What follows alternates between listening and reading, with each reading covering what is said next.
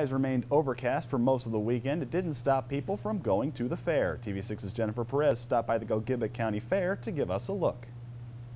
When the fair's in town, everyone comes out.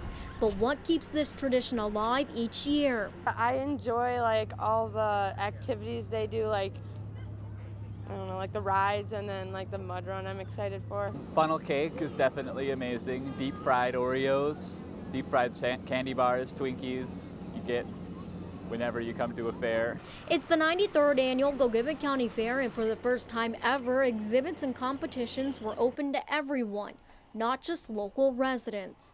However, attendance dropped by 33% this year. Officials believe it's because the UP State Fair was on the same weekend.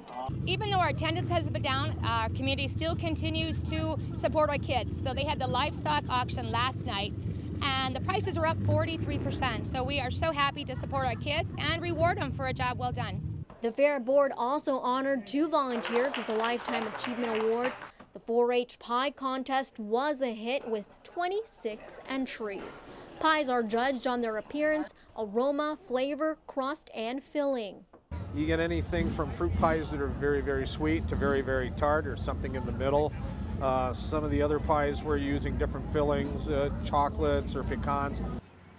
This year they had 14 rides and 26 vendors, but new was their craft beer contest and wheels and motors.